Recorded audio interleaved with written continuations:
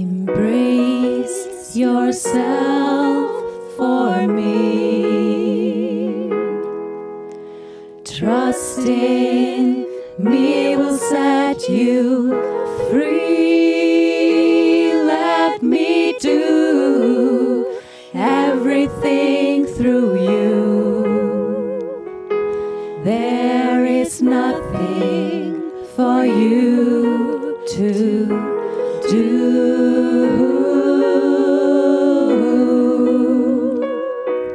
but to share your love for me. Share your heart for me. Share your smile with the whole world for me.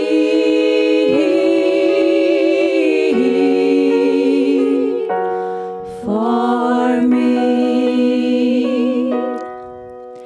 Be grateful for everything you see. Share your happiness for me. Let me do everything through you. There is nothing for you to do but to share your love for me. Share your heart for me.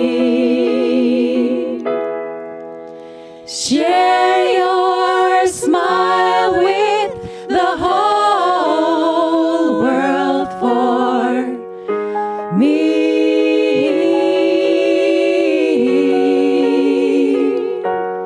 For me. I turn to you for help to save the world by sharing your love.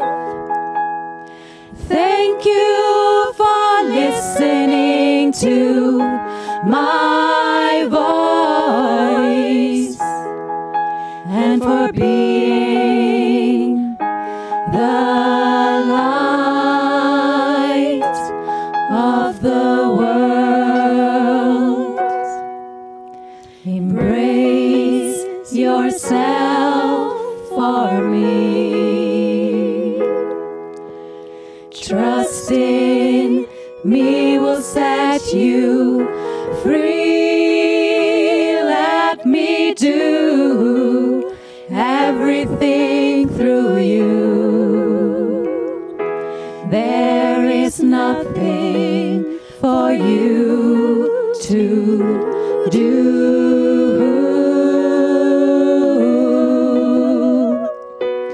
but to share your love for me. Share your love for me. Share your heart for me. Share your heart for me. Share your smile with the whole world for me.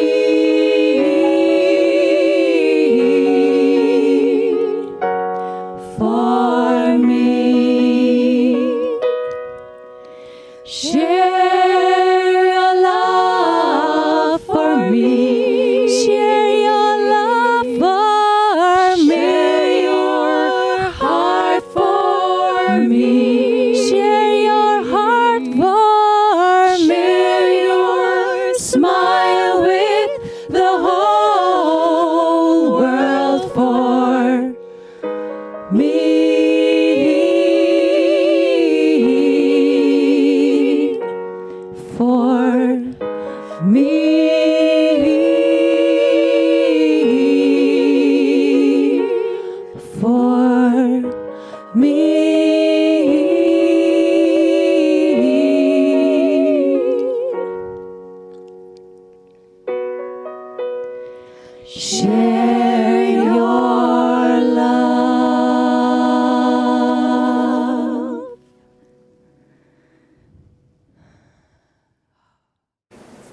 Welcome.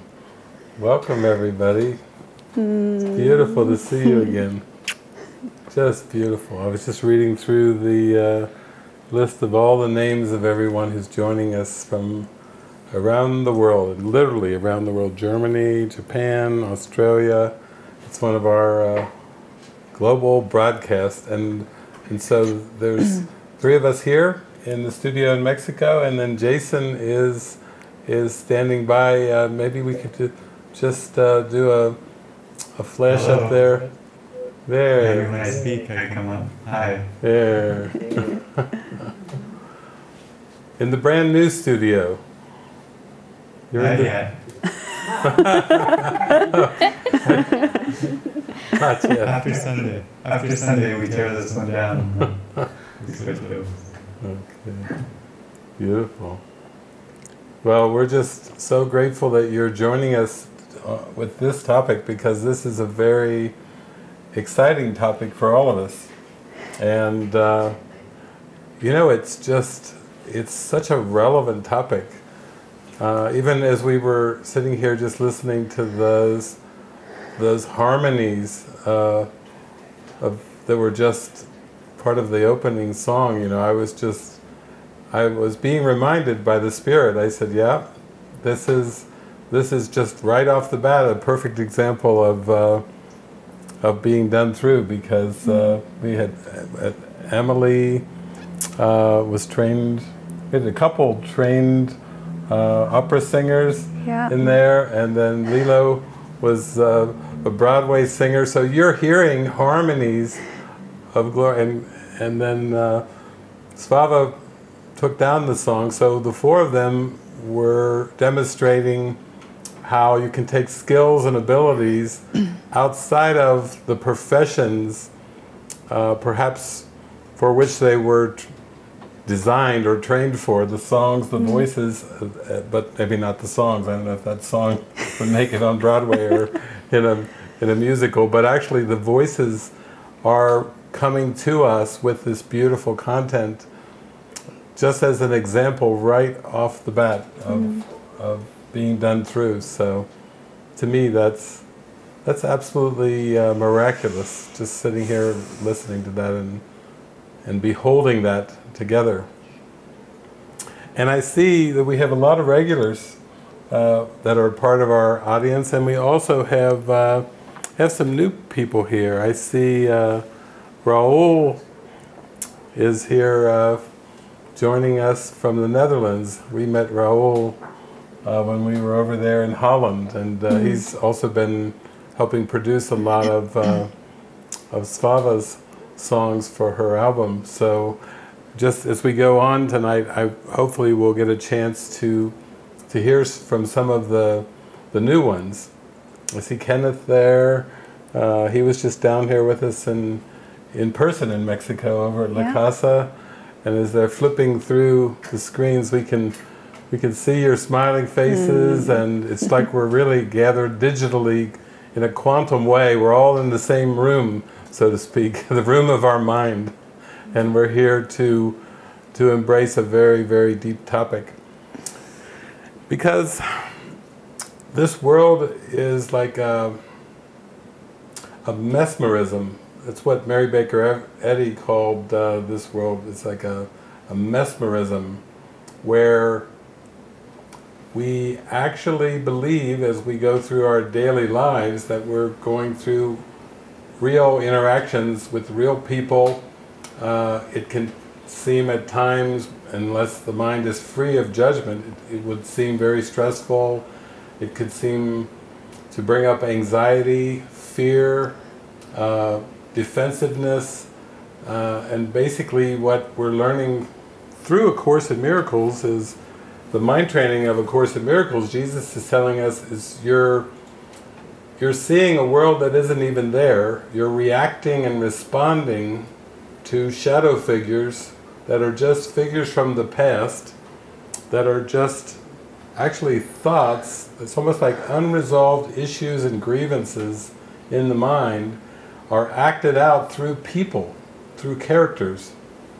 Like Shakespeare said, all the world's the stage and everyone must play their part. Well, these these characters that we're perceiving on a daily basis are characters from the past, and we're not seeing anything clearly, and we're not seeing anything in a holistic way, and then we're just reacting and responding to the characters. And when we hear this, it can be like, really? I mean, that sounds psychotic, you know, that sounds very psychotic. Reacting and responding to figures that aren't even there. Am I doing this every day? Am I that psychotic? But I think most of us can relate to the metaphor of going to a movie theater. Because that is probably the best metaphor you could ever have for how the mind is working in this sleeping, deceived state of mind. You know, you go into the movie, you sit there in the theater, the projector starts, and you start perceiving these characters, which are really just shadow figures. They literally are shadow figures. They're just where the film is covering over that bright light in the projector. They are literally just projected shadow figures.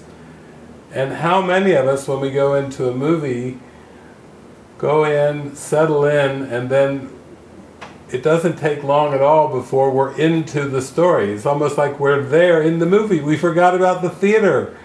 We forgot about the projector room. We forgot about everything else, and we're wrapped up in this story of these figures and images, and we're reacting emotionally to them.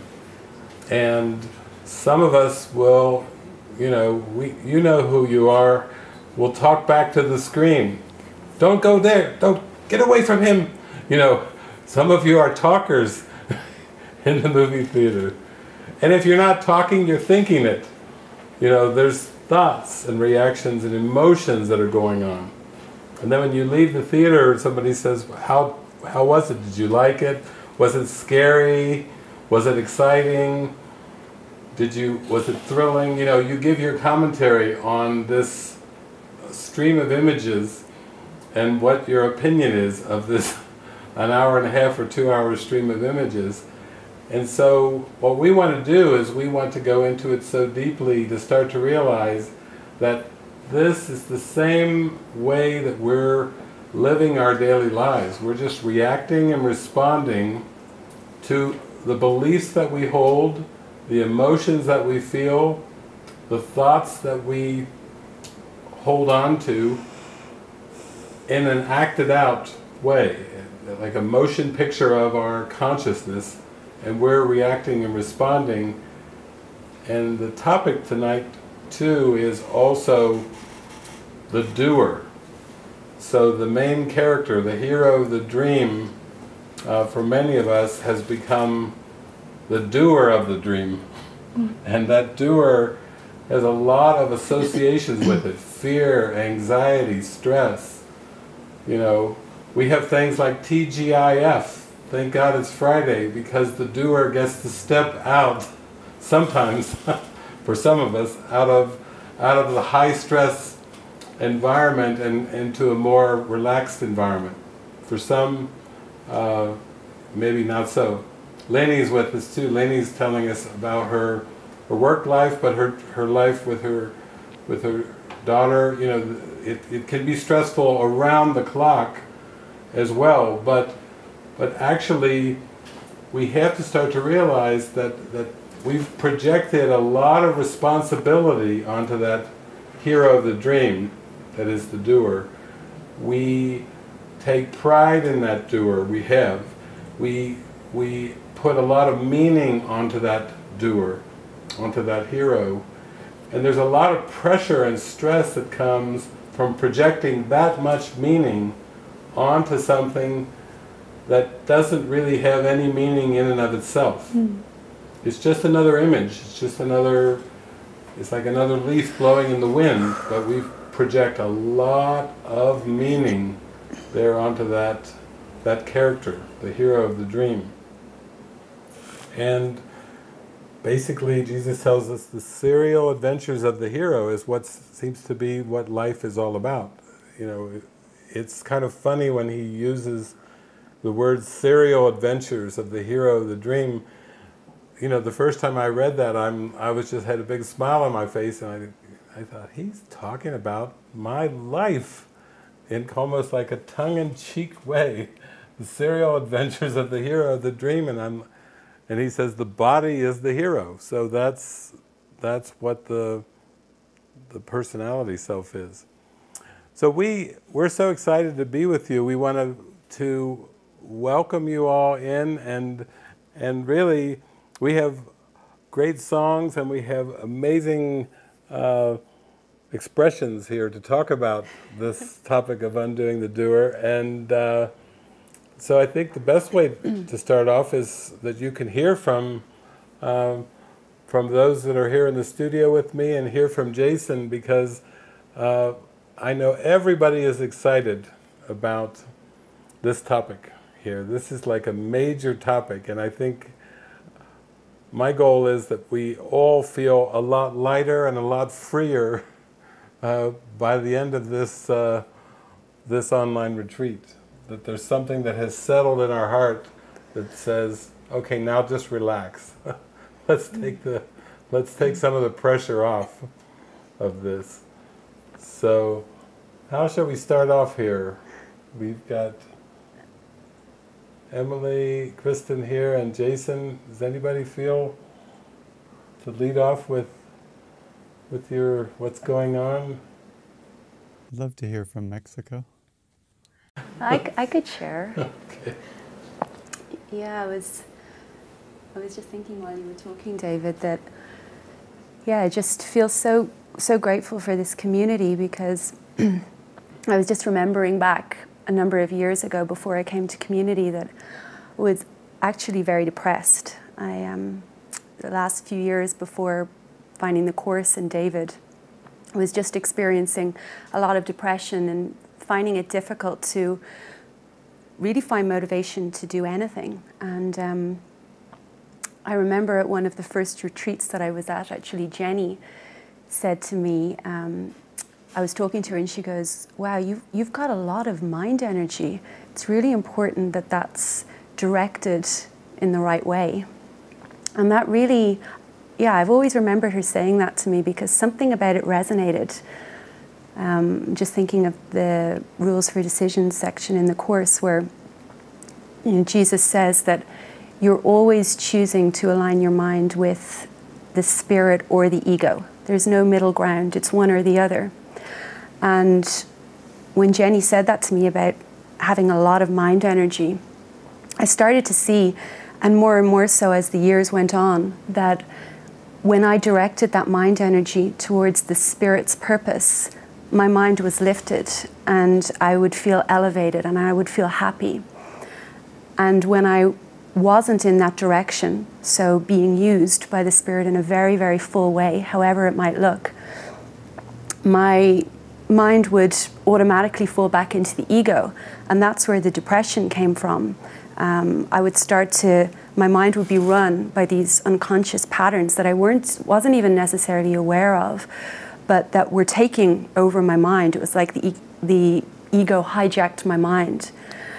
And over the years of being in community, I've just seen more and more like that this is my pathway. This is practically what works for me, to fully embrace in every moment what the Spirit is giving me and how the Spirit wants to use me.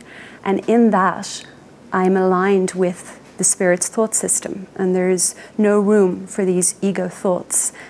Actually, there's no problems in that. There's no room for any doubt thoughts when I'm fully aligned. And then when my mind starts to fall off, it just means that, okay, the focus is gone, and it's just to bring it back. So yeah, I'm just grateful for this path with, Jesus talks about everybody has a special function in the Course, and it's not really special in form, but it's the Spirit is giving everybody a function in order to lift their mind and to be aligned with their true identity, which is the Spirit.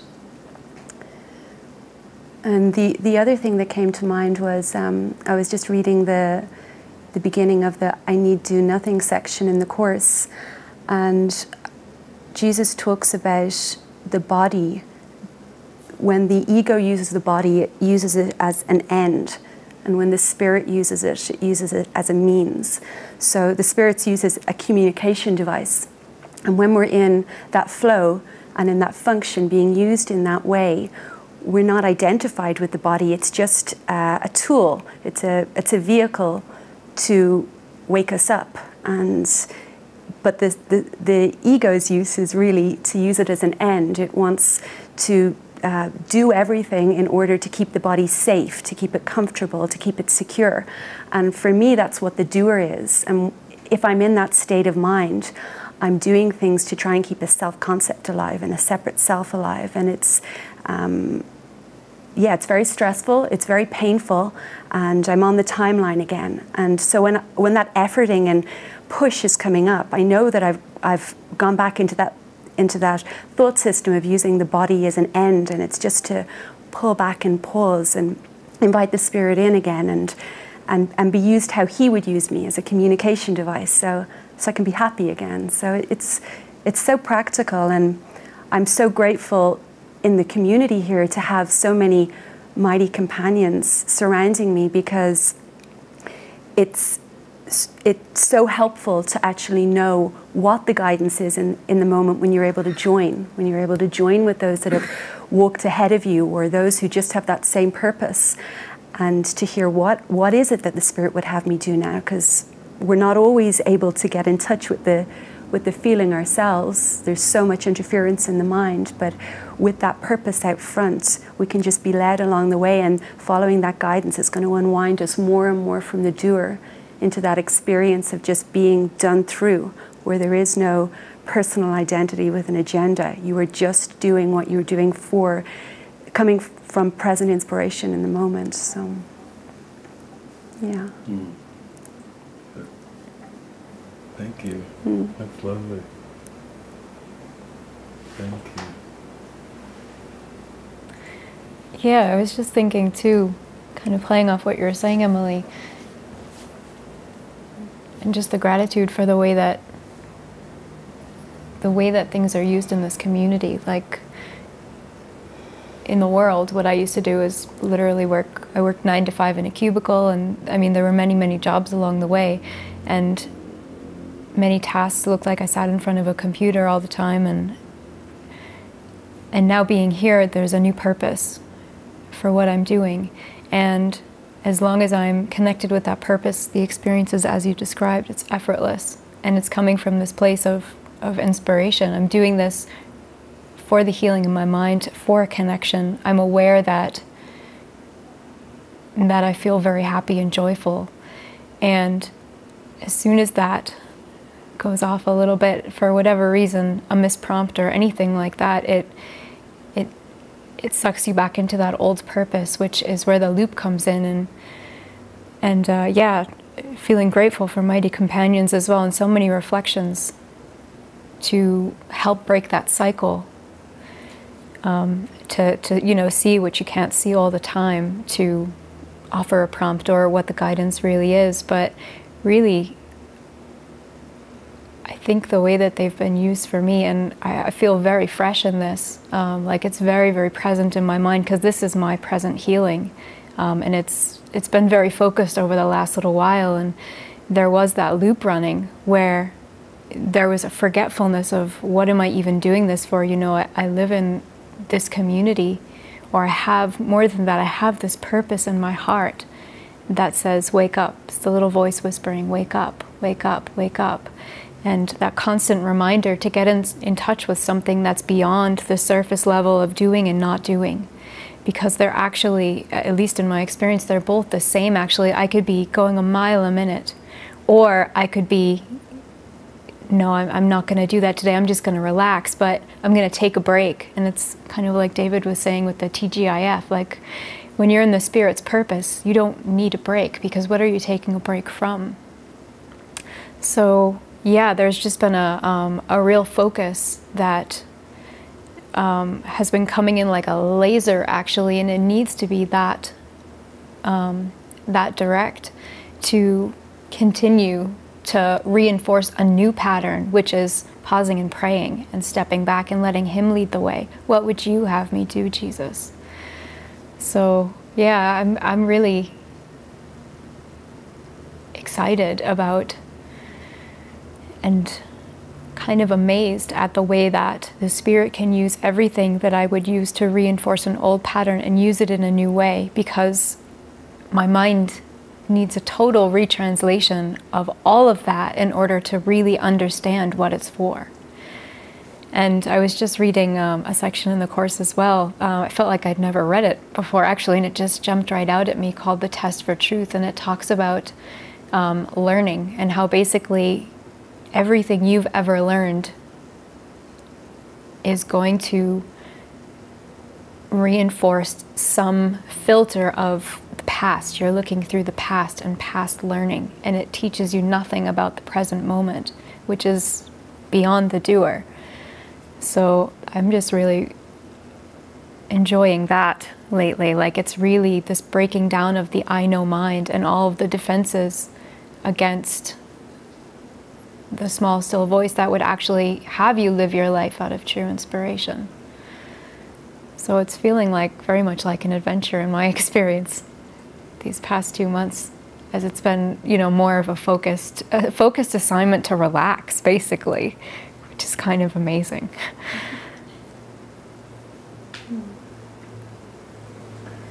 She had another little parable I'd like to share. Jason, did you want to talk? Go ahead. Well, just the experience, because you were talking about the music, and the experience we've had over the last week with myself, Svava, Lilo and Melissa coming together, that, you know, Svava's been receiving these songs, and, you know, she was saying to me that some of them she receives in her dreams. She wakes up and there's a song there. It's like totally given by the Spirit. And we had this experience with some of the songs where she would come in and she would start playing and singing the song for the first time, and none of us had heard it before. And before we'd heard the song, we started singing in 3 or 4 part harmony. It was like we didn't even learn the song. We just learned, we heard our part. And it felt so amazing, because it was like this telepathic link that we had that was beyond the words, beyond the music. And, you know, it would happen when we would be feeling just very present and connected. There were other days where it was a little bit more dysfunctional and it felt like a bit more of an effort. The doer had come in. But when we were able to step back and get out of the way, it was just like this experience of being fully done through. Like, you would just start to feel the sound and you would go with it. And we would all just go to a different note and it would all blend perfectly. So yeah, I just felt to share that. It was such a beautiful experience. Yeah, thank you.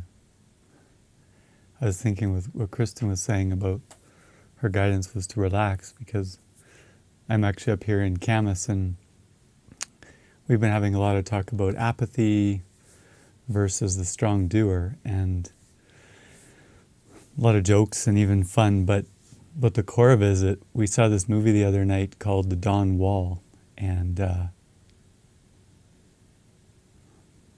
yeah, I really enjoy these climbing movies like Maru, Free Solo, and now The Dawn Wall, because inevitably you get in there and we watch this movie on the big screen in our house, and someone says after a few minutes, like, why would anyone climb these mountains? You know, what's it for? And I'm like, yeah. Jeffrey's like, total distorted miracle impulse. I'm like, yeah, that's it. But they're like, well, why are you showing this movie? And since I'm working with some people that have a tendency towards apathy, to just, you know, to show a movie like this that shows the precision, the collaboration, the holding the ropes, every moment is, if you don't do the right thing, you can die, you know. It's like it's this focus that I'm trying to share a lesson of precision, and then really though my inspiration is not so much that. So I show this movie and then I kind of laugh when people are like, why? Even Ellen, they showed a clip of Ellen congratulating these climbers, and she brings them in and she says, so first question I have for you guys, congratulations, but why? You know, why? And I feel like that is a big part of my journey. Is I was always happy to be doing everything, but I had to question what is it for? And being with David in the ministry, I was like a wallflower when I first came in. At least I thought I was. There's no way I was going to speak. And a big part of it was to go out there and share and shine, and then at least speak. And Kirsten was with me in the beginning, and I remember there was times where she'd have to like poke me to say something, and I would finally have the courage. But then this arrogance came in, actually, and I thought I knew what I was talking about, and hadn't really started. Yeah, David said at one point, well, you've done the preliminaries. And I'm like, the preliminaries? What are you talking about? I just spent 7 months on the road talking about the truth, and metaphysics. And he was like, okay, well, what does that mean if I take it in? It means that I need to practically apply all of these things that I've been speaking and saying. So I was delivering these profound messages, and I felt the effects of it, but it was time to apply it. So I don't know if we'll do it all tonight, but I felt inspired myself to just extend this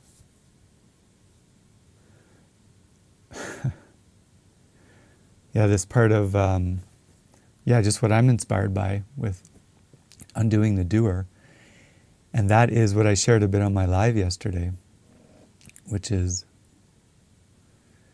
I found it's in the lesson, I'm among the ministers of God. So I'll read a few lines and share why it's impactful for me. Let us today be neither arrogant nor falsely humble.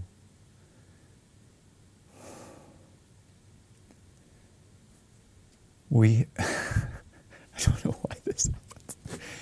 We have gone beyond such foolishness. We cannot judge ourselves, nor we need do so. These are but attempts to hold decision off and to delay commitment to our function. It is not our part to judge our worth, nor can we know what role is best for us. What we can do within a larger plan, we cannot see in its entirety. So we can't know our role, and we can't know what it is we're supposed to do. Whatever your appointed role may be, it was selected by the voice for God, whose function is to speak for you as well. Seeing your strengths exactly as they are and equally aware of where they can best be applied, for what, to whom, and when, He chooses and accepts your part for you. He does not work without your own consent, but He is not deceived in what you are and listens only to His voice in you. So that's a lot in that line. Seeing your strengths exactly as they are, so we don't see our strengths as they are. Equally aware where they can be applied. How could you possibly know? If you knew, you wouldn't be directing them into jobs that aren't inspiring, into family situations that there's no loop to get out of. You must have this prayer, like from all of these questions that I'm reading. I spend my whole day and I'm stuck in the cycle. I wake up early, I go to bed, I feed my daughter, and I come home, all of these things, and I'm just thinking, wow, yeah, that's that loop he's talking about, that we must not know what is best for us. And what to say to whom and when. Those are a lot of variables. And so I was saying to some people in this house today that the only person that can know all of that is the Holy Spirit. So, yeah. I don't know, I could probably talk for an hour on this. I'm supposed to just give a tiny introduction on my feeling. But I'm reading this and I'm like, this is so good. It is through His ability to hear one voice, which is His own, that you become aware at last that there is one voice in you. So, what's passionate about? Oh, here it is. It is this joining through the voice for God of Father and Son that sets apart salvation from the world. I feel like I'm going to take too long there. I'm just going to keep doing. This could probably be the whole thing because I'm getting all these ideas. But the passion for me was I've done all of this, like, okay, I feel something to say, I've run it through a filter, and then I go ahead and deliver it. And right now, I'm hearing these messages from my brothers and sisters that I have to go deliver, and right away, I don't always feel it right off the bat. And there's something in me that knows there's a truth in it, but I don't feel the why or the whom or the energy. And so that's why, if we read down a bit, a messenger is not the one who writes the message he delivers, nor does he question the right of him who does, nor ask why he has chosen those who will receive the message that he brings. So I'm being told who to tell this to, I'm being told what to say, and I'm being told by either the spirit inside my mind or my holy companions, what to say. And for whatever reason, there's just like this wall or this block that comes up. But when I go ahead and do it, it's this trippiest thing. Like, I just feel like so expansive, so like just so much emotion, so much love, so much gratitude. I don't know who I am. I don't know what I'm doing. And it just reminded me of those early days when I was following guidance. And as I followed the guidance, I didn't know what it was for, and I didn't understand it, but I would receive the benefits after. And a lot of times people will try to figure out, well, what is the guidance for? Before they do it. But if you could figure out and understand intellectually what it was for, you wouldn't really need the guidance. It's in the listening and the following that it's so important. So now for me, just having to deliver these messages, it's like I'm going deeper into my mind and some kind of deeper experience is coming in. So maybe that's enough for now. But yeah, I'm reading from Among the Ministers of God. Maybe we'll go into that in a deeper way this weekend. So thanks for being here, everybody. That's my part I want to contribute this weekend. So. Yeah, we'll probably end up having to do a whole weekend retreat on Lesson 154, I am among the ministers of God, at some point, because you could easily do an entire weekend on that one lesson. It's just so rich, particularly in terms of guidance. Many course students have a lot of questions about guidance. They know that it's something really important about that. It's not that all course teachers even emphasize guidance. There have been teachers that have said, well, you're never actually going to hear guidance in your entire life. and so the students go, oh, okay, oh shucks, I'll just concentrate on some other things in the course then. But really, let's start to look at what Jason was just talking about and why guidance is so important in undoing the doer. Because let's say you're one of those people that just says, I wish I could consistently have guidance. Yeah, my life would be so much easier. I think I would undo the doer much faster if I was really tuned in to guidance, if I could hear the voice for God very clearly and just follow it. That would speed things up. And from what Jason just read, that you can't possibly know what your strengths are, where they're most applicable. There was one time a man who came to Socrates. Remember the Greek, a famous Greek teacher Socrates, and he went on and on and on, basically telling Socrates that he was enlightened and that he knew everything about everyone, and he knew everything there was to know in the whole universe, he said to Socrates. And Socrates just looked at him straight in the eye and he says, do you really believe that you know what is best for every person in every situation?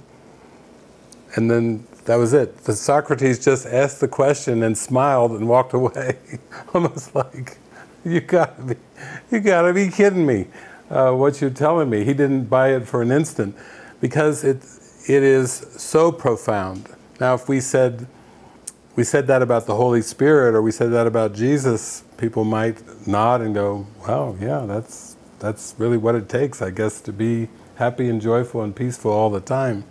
But let's just for a moment look at how it is for most people who are perceiving this world.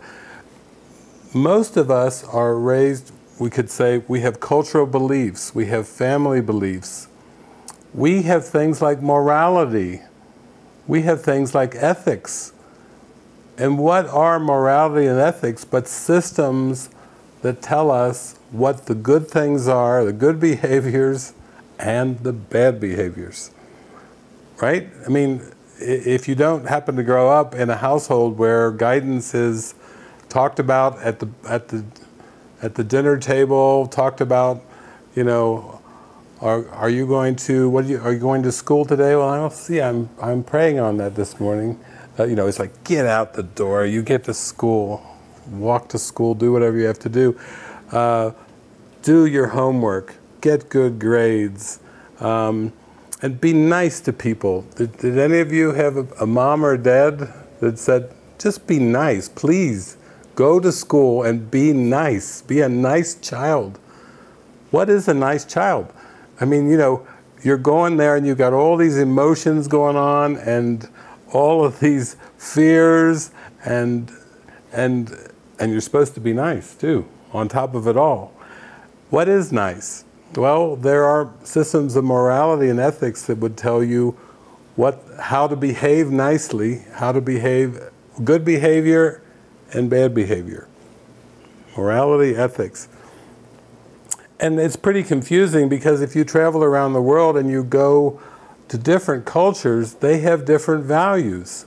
So, like, you know, you're going along, you think you get this thing, oh, that's right, I heard it in the Bible, they told me thou shalt not kill. Mom and Dad tell me thou shalt not kill. And people, my sister, everybody says thou shalt not kill. Then you go to a pygmy tribe, or what are the tribes that eat people? The cannibals. You go to a cannibal tribe in Africa, and you've got your belief system. It's wrong to eat people, and the cannibals go, okay, who's for dinner? You know, it's shocking. I mean, you know, you think you've got 100% agreement, and what? You're the cannibal tribe, and they're saying who's for dinner? You know, it's like you're just thinking, Mama never told me I'd have this to face this, you know, because you see, it's a belief. And so I think a lot of us actually got to the point where we want to live a good life. There was even a film producer, did everyone hear of Spike Lee? Spike Lee made a movie called, the title of the movie was Do the Right Thing. Jason mentioned that. We want to do the right thing.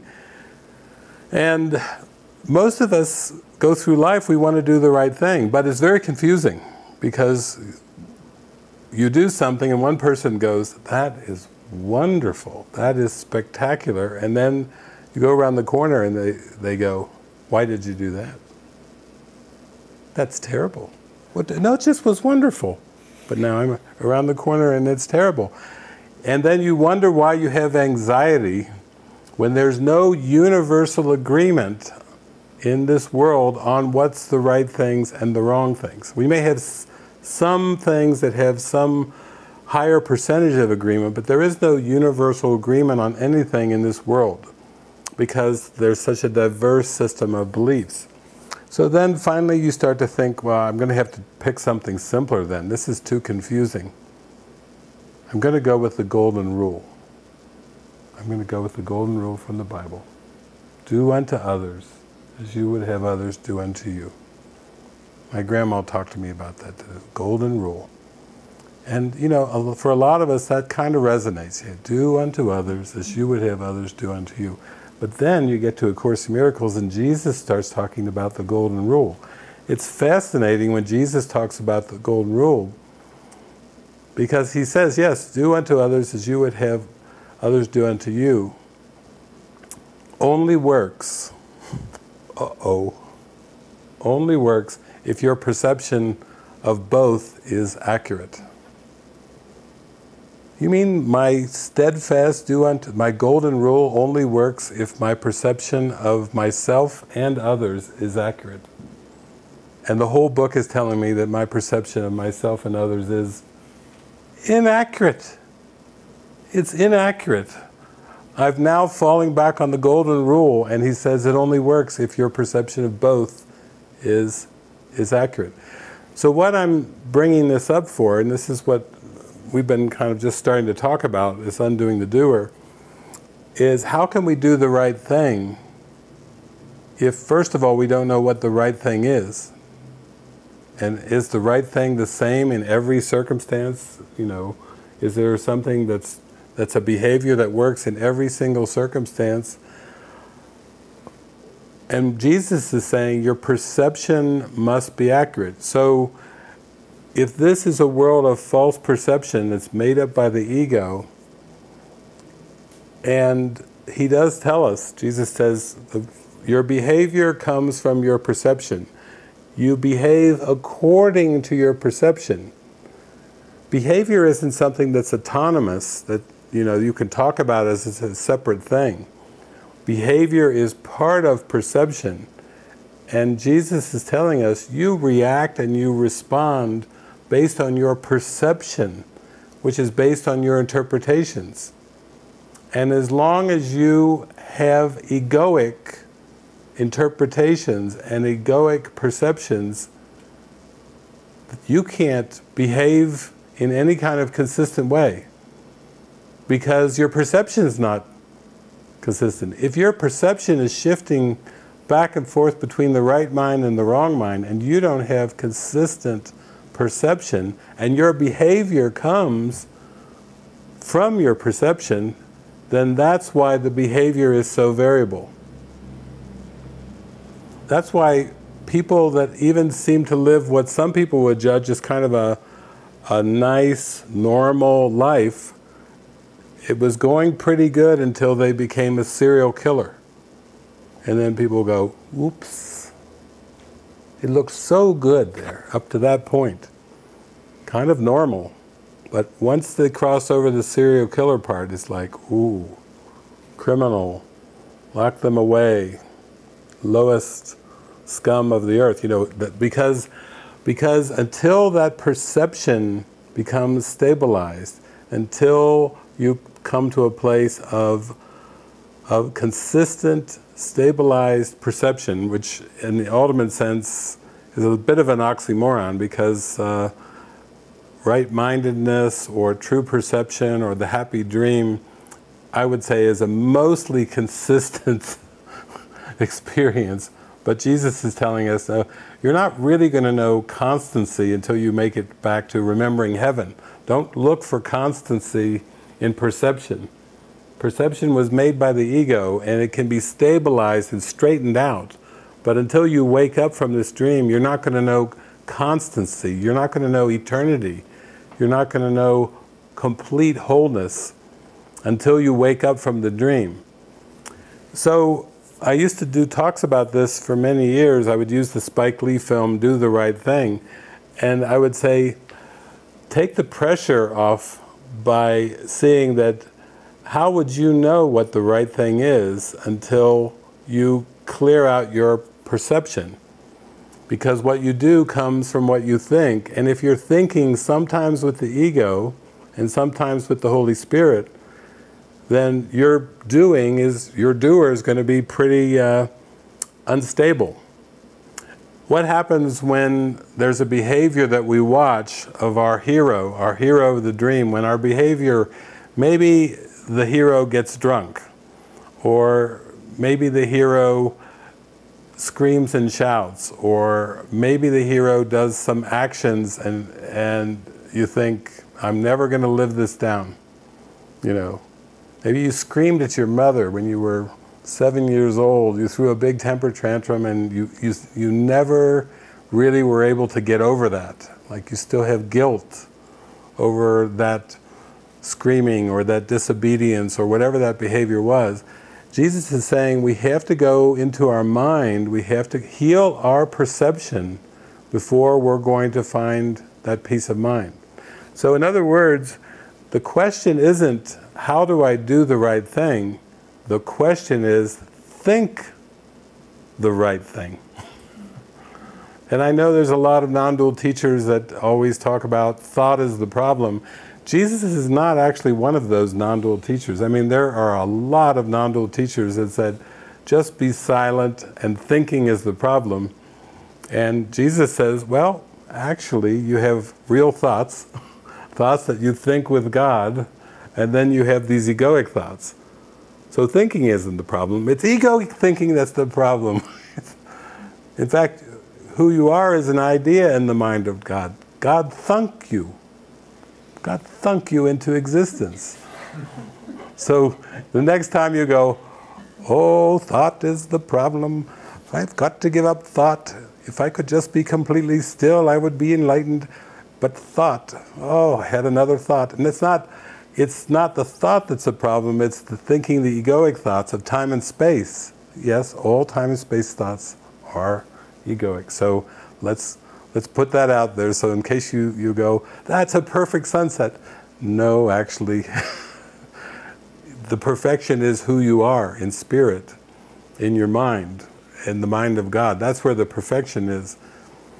So instead of do the right thing, think the right thing. And what would think the right thing be except guidance? What Jason was just talking about. Tuning in, lining up, being ready to deliver the message that I'm to deliver, knowing that the message is first for me, it's always first for the miracle worker, and then you have to also allow Jesus to direct where the message is given. In other words, he's not like telling you, go out there and proclaim the love of God indiscriminately, almost like you were firing a machine gun, you know. God loves you, God loves you, you know, just trying to really gun down this world with love. That's not going to do it either. It has to be guided. Jesus has to guide you and direct you where to bestow it. He has to tell you what the message is and who to deliver it to. You see where that's going to involve some trust, some listen and follow, some obedience to Spirit. And that's going to make this transformation of undoing the doer really accelerate, because that's what it's all about. It's not about analyzing behavior. If you end up trying to analyze your behaviors or the behaviors of others, you're always going to be using the ego, because only the ego analyzes. The Spirit does not analyze. I know for a lot of us, that's a tough one, because all of us have had professions where we were trained, we were educated for many years how to be good judges and how to be good discerning judges of what's right and what's wrong. And then now we're coming into the Course and it's saying, no, all of your past learning is blocking you from the Holy Instant. And it's equally blocking you from the Holy Instant. You're going to have to let it all go. But the way that we let it go is through listen and follow, is through that guidance. So that is a topic that we do raise, and we talk about this, and we really have a lot of heart-to-heart talks about guidance. And because we're like fine-tuning, almost like we're tuning into an antenna of the Holy Spirit, and we keep fine-tuning this guidance. We keep running things by each other. We keep really connecting heart to heart, because we know that this guidance is so important. The ego put us into this perceptual situation, and the Holy Spirit is going to lift us out. It's kind of like what was that movie, with the fear put me into this prison, but Hurricane. Love's going to bust me out. That's it. It's the guidance. It's the guidance through the love that's going to lift me to a higher, purified perception of the world. And then once my perception has become purified, then my actions will flow from that, because I will not be reacting and responding to the images of the world. I will be intuitively flowing. The Spirit will flow through me, through my awareness. And that's where the peace comes in. Isn't that exciting? Isn't it exciting to know you don't have to analyze your behavior? You don't have to buy into that Santa Claus song. He sees you when you're sleeping. He knows when you're awake. He knows if you've been bad or good, so be good for goodness sake. You know, it's like most of us have lived our lives based on that song. You know, like there's somebody watching over us. We better be good. We better be good. Some people even believe unless you live a good life, like lots and lots and lots of good behaviors, that you're not going to go to heaven. And they have an alternative for that too, which we're realizing is what the ego is. That's why we're here to raise the ego up into awareness and to see that we don't have to buy into its tricks anymore. This is exciting. We're getting down to the depths of it all now. Mm-hmm.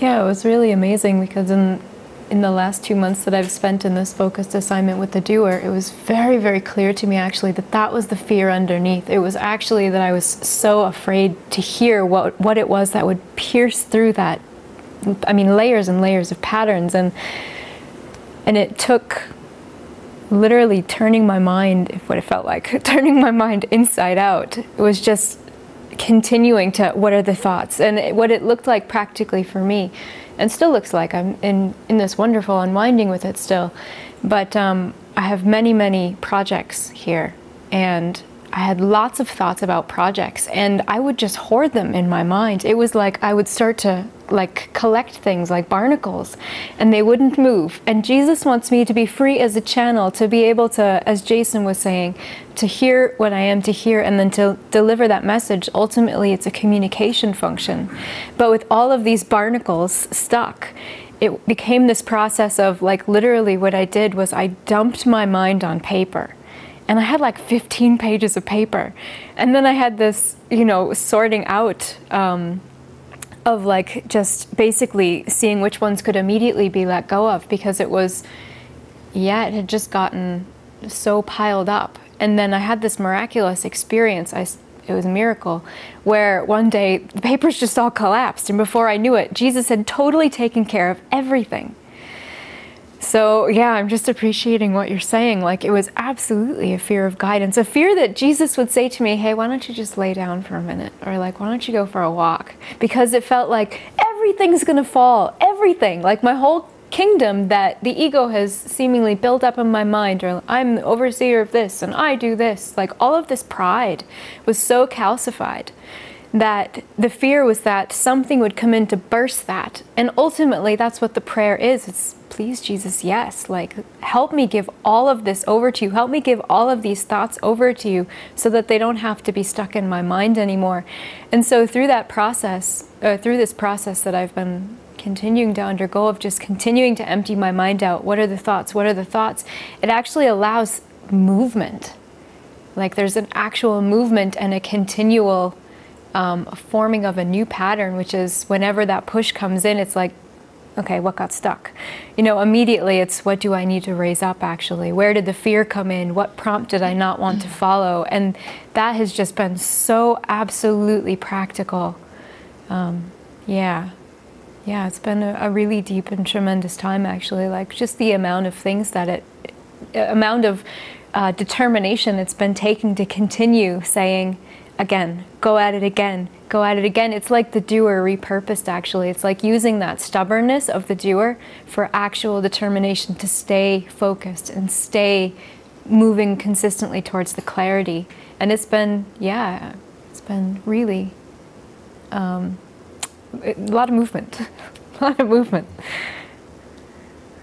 Clearing. That's where you get your inspiration to see it and to speak it and to live it, and then if there's any fear that arises, fear of the whole bubble popping or fear of something piercing everything and falling away, then you do have to allow yourself to really go into that and face that too, because I think if you understand this context that as Jason was saying, the Spirit will give you messages to share. And the Spirit knows who that you're going to share them with. And ultimately they're all for your mind, for your own mind. So it's not like there's anything really for anybody else. It's just that you have to allow them to come through. And all of those messages are all about washing away the self-concept, this little self-concept that has been made to take the place of the Christ is going to get washed away. Sometimes when you get into the rhythm with the Spirit, there's such a strong fast washing that it's almost like there's like a fire hose in your mind, and your self-concept is getting hosed down in a rapid way. Some people even have it sometimes when they have a drug experience where they pierce through the veil of their personality self and suddenly they're everything. They're just the light. And they've always been the light. And they go, oh my gosh, I can't believe I was so wrong. And then they drop back down, the ego says, not so fast. And they drop back down into a tiny perception. I think back too in my life, I remember I was in academia for 10 years full time. And then after 10 years of academia, when I was in grad school, I suddenly got this prompt that was, I was on a full scholarship. I was a part of a class, the whole classroom of all of us in this program. There was 8 of us. And I was on a full scholarship, and one day the prompt came in and said, go tell your advisor that you're quitting the program. Quitting the program? Well, it's not only that David was getting the prompt to quit the program of school psychology, but preceding this, it was David and 7 women, and one of the women quit, and then another one quit the program, and then another one quit the program. And there was only 5 of us in the whole program, and there were 4 senior faculty. We were all on scholarship. And then I got the prompt that I was to leave this school psychology program, and I was, in my mind, I have to tell you, this was before I had the course, I was just like, you've got to be kidding me. 3 have left already. It's like a pressure cooker. The professors seem to be feeling guilty, and you want me to leave the program? And I was like, this was my prompt. This was part of me leaving something that was very much a part of my identity, part of my self-concept. And for days I sat with that. And I just was like, I cannot do that. I cannot. And I was given, no, you're going to go to your advisor and you're going to tell your advisor that you're going to be leaving the program. And so for those next, like, 2 or 3 days, I made myself sicker and sicker and sicker. I was going down pretty quick because I was resisting the prompt. It was just a very simple prompt. Just deliver this one message to your advisor. And I was like, this was back way before, this was back in grad school before the course, and I was just like, and then finally I just said, okay, all right. And I walked into my advisor's office and I sat down and I told my advisor that I would be leaving the program. And the office next to my advisor was the head of the department. And he heard me telling my advisor I would be leaving the program. And I never heard such rage. I got to see the rage of this elite graduate program where 3 had already left, and I was in there telling my advisor I was going to be leaving, which would leave 4 professors and 4 students. You know, it was very elite. It's like the 2nd-rated school psychology program in the United States. So it was, you know, this was like, it was the self-concept of David, and the whole program is going down here. You know, if David follows through. But I did follow through. And it's funny, after my advisor kind of half smiled, the head of the program raged. You know, Holly probably can relate to this. You know how it is with grad school and going for these. You can only imagine you can only imagine what this was like. It was quite a scene. And then the head of the department just raging, "You're not good enough. You were never good enough." It was all my doubt thoughts came out of the head of the department, you know, as I'm sitting there. And yet, when I finally did leave and go home, I was like, I did it. I was like, in Brother Sun Sister Moon, you know, when he finally tells the king or whatever, "Throw your scepter in the mud." Francesco, I did it. When I left, I can't believe I did it. I delivered the message. I felt, whew. I don't even know why I had that prompt, and I don't understand what that was all about, but I did it. I did it. And of course, that was the beginning of a big dismantling of eventually, about a year later, leaving grad school, leaving academia behind, and getting into A Course in Miracles, and pouring myself so into the Course that after like 2.5 years, I had Jesus speaking in my mind, and he's saying, "Yeah, well, you're going to let go more than that. You know, if you keep working with me, you're going to let it all go. You want to wake up and go back to heaven, you're going to let it all go. You're going to let go more than just academia. You're going to let go all of your beliefs and your thoughts and your perceptions of who you are in this world, so that I can show you that we are the same one, that you are the Christ." And this is part of the dismantling. And this goes on even when Jason, when you were sharing, you know, that you had some messages to deliver and you didn't even feel the messages. I didn't feel that I was to go tell my advisor I was leaving the program. I mean, I was like, I put the brakes on. I sent that message back to Source. It had come back again. I'd take it. I'm not leaving this program. You know I'm on scholarship. Here it is again. Take it back for like 3 days. Here it is. Take it back, you know. But I had to give in. I had to give in. And all of us, that's just an example from the parable of David, where it was a prompt that I actually could not refuse. And all of us have to be willing to take those prompts and really go with them and say, this is important. Yeah.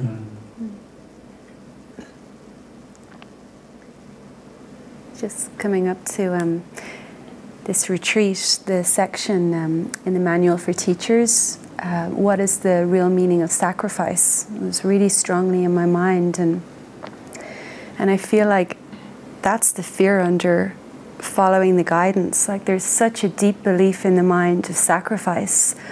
Like, if we're not afraid of the means, we're afraid of the end. Like, it's not actually the prompt that's scary, but somewhere in our mind we know where it's leading. We know that eventually we have to let go of everything. And it's such a beautiful section because Jesus says, you know, what sacrifice could it be to give up nothing and gain everything? And that really it's a trick in the mind. Like, the sacrifice, you're already in sacrifice when you're in that state of mind, when you're in the ego or the doer. And the release from the sacrifice is to follow the prompts, but the ego has totally turned it upside down and puts the sacrifice off in the future. If you follow, you're going to sacrifice. So I think it was strongly in my mind just because I think that for me, the doer is a defense over that belief in sacrifice. Like, the doer is what comes in and says, it's okay, God, I got it. You know, I'll take it from here. And thinks it knows how to be safe, but it's like a pseudo safety. It's not real, but yeah, it's just a total defense over that surrender point of just listening and following and being unwound. And I remember, David, you said to me once, I was saying something about sacrifice, and you said, yeah, the ego is terrified of letting go of the belief in sacrifice. And that's what it is. It's not a real thing, but the ego sets up all of this stuff so that we don't just see it's a belief in our mind that we could be free from. So yeah, it's a very common thing, this belief that if you're on the spiritual journey, God is going to require you to sacrifice so many things.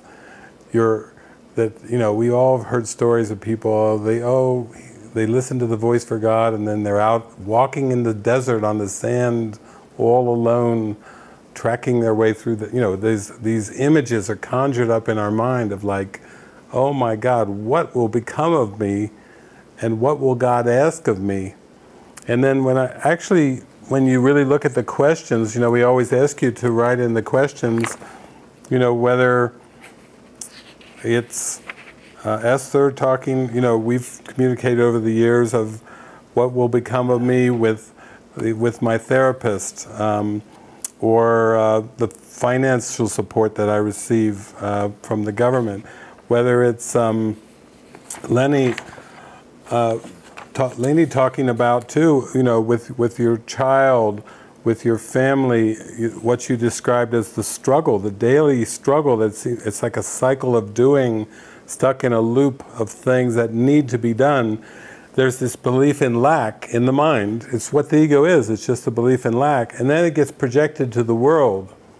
And then the dream of Lenny, all of a sudden, Lenny's dream seems to be pressurized. Like, it's wake up in the morning, shower, brush your teeth, and thus it begins a high pressured system of having to do one thing after the next, almost like fulfill one thing, then the next, getting your daughter ready for school, you know, this, getting to work, and one thing, the next, then you come home and you're hit with another thing, and then another, and another.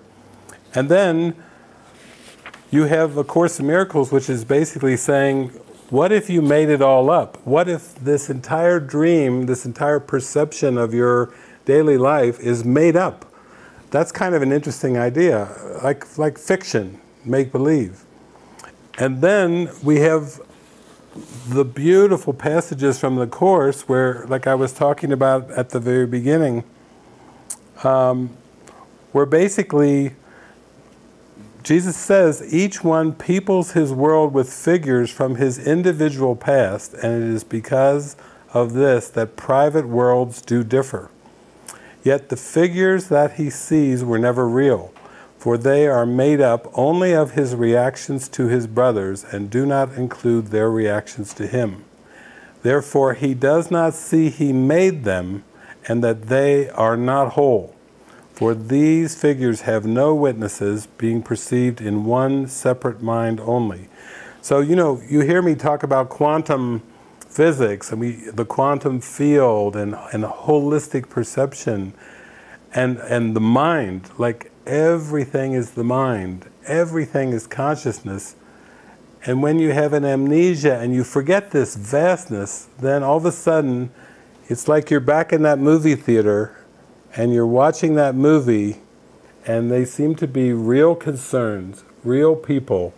Oh, I don't want to let that one down. I better not let that one down. I can't let the boss down because I'll get fired. I can't let my husband down because my husband might walk out, say here. I can't let my daughter down. I can't let my course group down. I can't let down my family. Wait a minute. This is all projection of fear and lack in the mind, and I have to get down to that fear and lack and see the impossibility of the sacrifice, the impossibility of the belief in lack. Why would God create lack, you know? Why would total love and abundance, oh, I think I'll create some lack and guilt today, make up time and space. You know, God is not the author of fear, but it has to be exposed in the mind. And then at one point, in that same page I was just reading from, he says, as you look with open eyes upon your world, it must occur to you that you have withdrawn into insanity. That's right. That's what this world is, insanity. It's like, it must occur to you that you've withdrawn away from the light and into a world of total insanity. Like, psychosis to the max, schizophrenia to the max. Psychosis is a break from reality. This world is a break from reality. Heaven is reality, and this world is definitely a break from reality. Schizophrenia, are you hearing multiple voices? If you're hearing all these voices of these people and they seem to be pulling you in different directions, do the right thing. Feed me, help me, do this for me, do that for me. All these, that's schizophrenia. You're listening to multiple voices instead of just one voice. You see what is not there and you hear what makes no sound. Your manifestations of emotions are the opposite of what the emotions are. You communicate with no one, and you are as isolated from reality as if you are alone in all the universe. In your madness, you overlook reality completely, and you see only your own split mind everywhere you look. God calls to you and you do not hear, for you are preoccupied with your own voice. And the vision of Christ is not your sight, for you look upon yourself alone. So basically, the reason we're talking about undoing the doer is because that perception of yourself as just a human being, you know, like that song, "You're only human, born to make mistakes," nonsense. That is not the truth. You are not human, born to make mistakes. You are a mind waking up to its true nature. You are a soul that's beginning to know thyself. You are opening to guidance so that the spirit can move the puppet that is the body and speak through that puppet and sing through that puppet like we heard today, and let the puppet be used to hug and to bless and to smile and to laugh and to love in a way that frees your mind, like Morpheus was talking about in the Matrix. I'm here to free, he tells Neo, I'm here to free your mind. That is your mission, should you decide to accept it. Your mission, this tape will self-destruct in 10 seconds, but your mission, should you decide to accept it, is to free your mind from the tyranny of ego beliefs. Your mind was, you were never meant to believe in the ego. You were never meant to take its images on the screen serious. They seem to be quite serious when you believe in them, and yet there will come a point where you will laugh. You will laugh at this world. You will have a belly laugh. And you will laugh so hard, you will say, I can't believe I ever took that serious. Where things will happen to you that will even could seem crazy by the world, and you will just laugh so hard you will not be able to stop laughing, because you realize that it has no reality. It doesn't cause you to be who you are.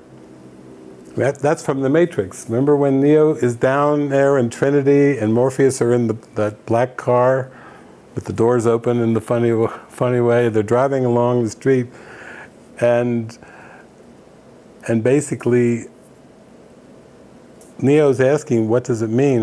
And Trinity tells him, the Matrix cannot tell you who you are. This world cannot tell you who you are.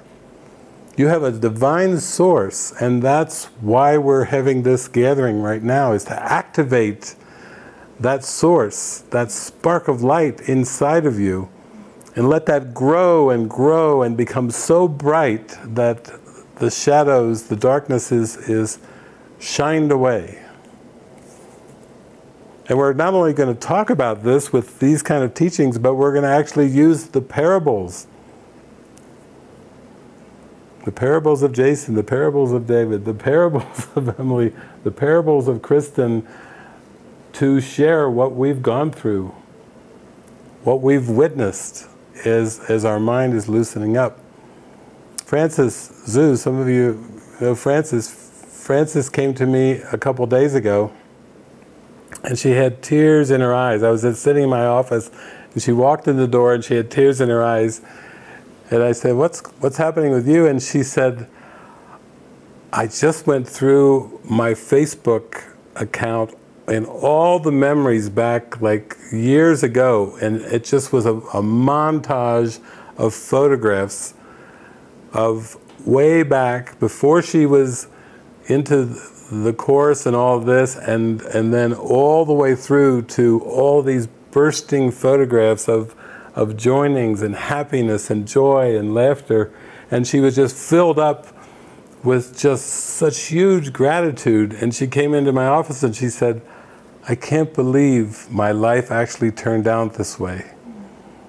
Considering where I was, you know, she had her self-concept life, and now the way she watched through all the montage of the photos of how she was like lifted up in the light and used in ways that she couldn't even imagine being used. And she could see them all. You know how it's like a rush when you see all those photographs, you know, and it's just the flood of all these photographs. It just was reminding her so strongly that, oh my gosh, I'm escaping the matrix. I can see it in the Facebook montage. That woman that was Frances has gone through such a transformation of being done through for all these years that things have fallen away. House that she owned, gone. Husband that she had, gone. Business that she had, gone. And yet, traveling, speaking, making a movie, laughing, you know, that's some of the best times that we have, where we'll just be at the temple and talking, and then Lisa gets into one of her Lucille Ball episodes, and then just to listen to Frances roar laughing. She just roars laughing, and this little Chinese woman laughing and laughing. She can't stop laughing. She's laughing. She's laughing. And Lisa's doing all of her faces, her Lucille Ball faces, and Frances cannot stop laughing. That's where this is heading in your life, you know. In the end, you know, we forgot to laugh at the ego, and in the end, we're going to have a really big belly laugh. It has to be so. It has to be so. There's no other way to go. It's the only way. That's a Mary Poppins song. The only way is up. The only way to go is up. From Mary Poppins Returns. That's the latest movie.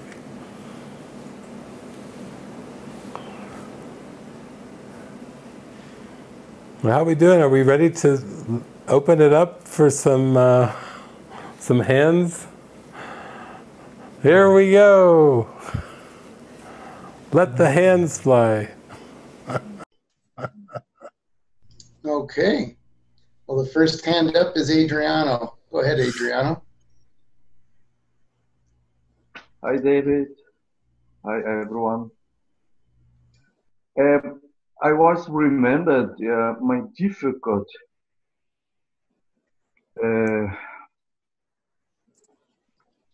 because I can observe quite well my thoughts or my action, and in the past I mix up this observer with the controller,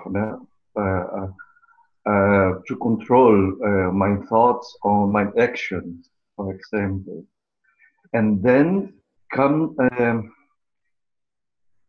this thought that when I observe my mind, my thoughts, there are many levels of thoughts.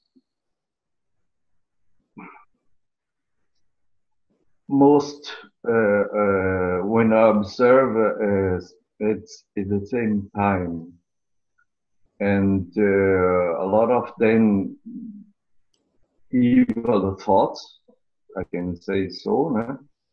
And somehow I don't trust all the sweet thoughts or the good thoughts, because I think that the ego or the serpent or the Satan speaks also sweet, and then I block it, everything, And then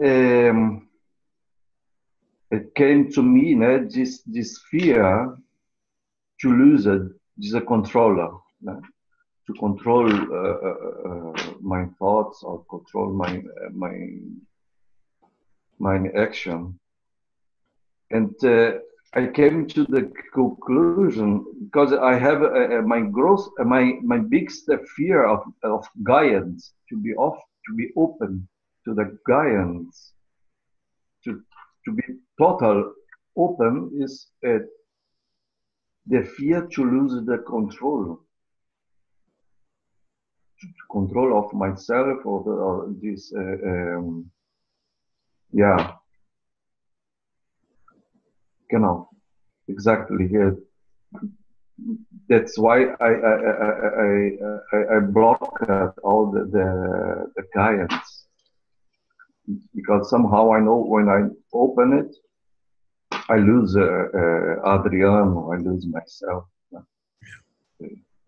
That's beautiful.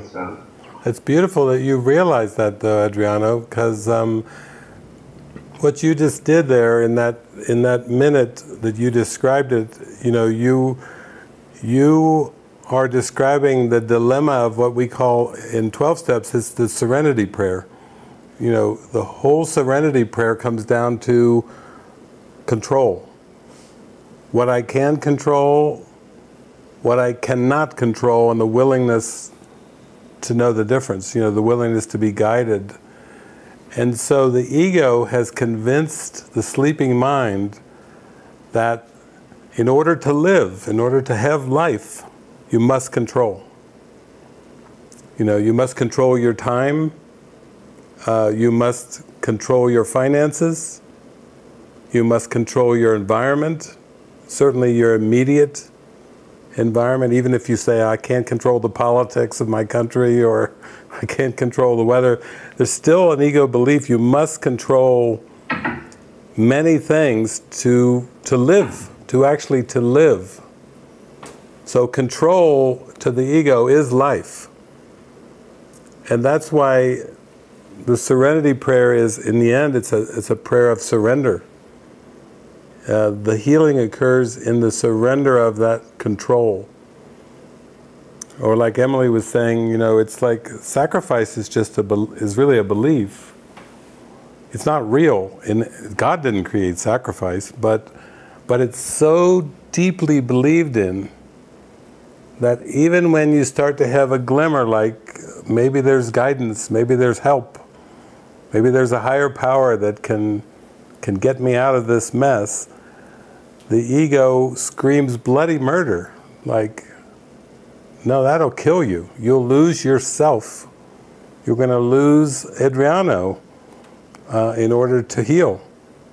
And that's how the split mind is dealing with that. The ego is always saying, don't let go, don't trust, you know, don't believe, don't hope. You know, it's very much just maintain control, because it tells you that that's life itself. So for me, I had to realize how wrong I was about that belief. I had to realize that I believed it too. And yet I had to be shown through many, many miracles how absurd, how ridiculous it was to try to control. You know, most of us we go through many years of education. We have our parents teaching us, you know, how to control ourselves and how to control the world. And we get lots of educations, and then we have a whole career that teaches us how to control and manage everything. And when somebody tells us we can let go, the ego says, that's foolish. That person is completely foolish. You know, you let go, you die, is basically what we're dealing with here. So I think these online retreats, and when we start to listen to each other, like what we've gone through, very much like in a 12-step meeting, I know people who have struggled with addictions for years, And then they go to their first 12-step meeting, and they're in the same room with 25 other people. And the first realization they have when they're in that room and listening to those other 25 people talk about this stuff is they go, I thought I was the only one. The whole room is full of my issue. They've all got my issue. Isn't this amazing? I thought I was the only one in the universe, and now I've got 25 of them, and they all have 25 control issues going on here in the same room. I have to tell you another funny story is that when I was in graduate school, I took a counseling class, and then the counseling class had us do counseling sessions, and they recorded our counseling sessions, and then they gave it to the teacher, to the professor. And I don't know what I said in my counseling thing, but I probably sounded a little bit like Abraham Maslow or something, like, I don't believe that this world can control me.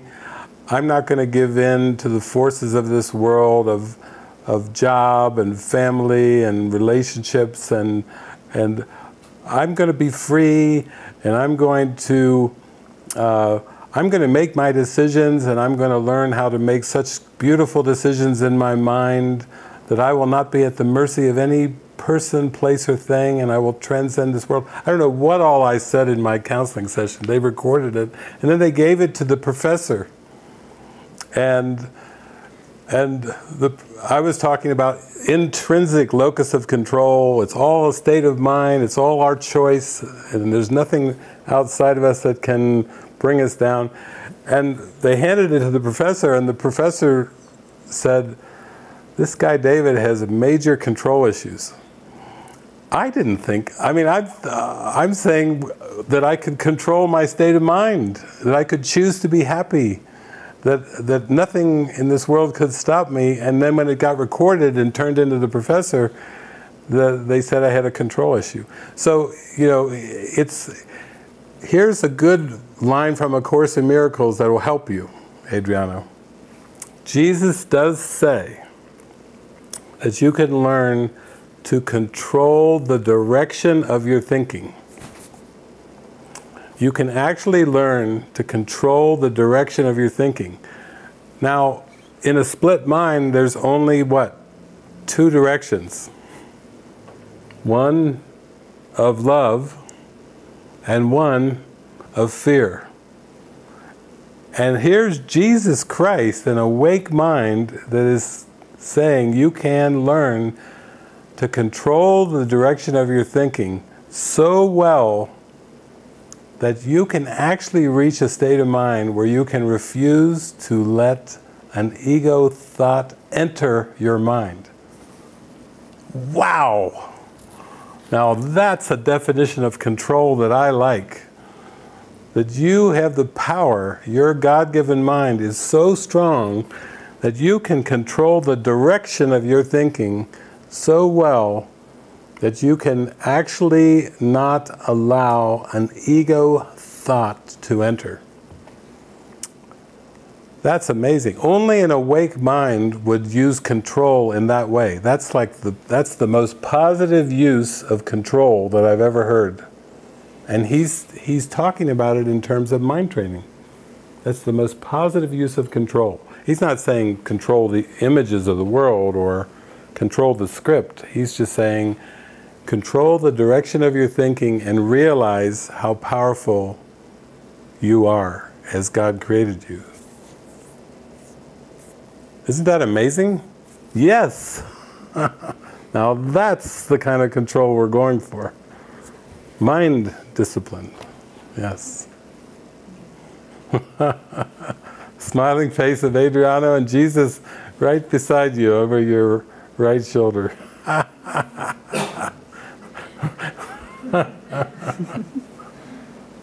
That's fantastic.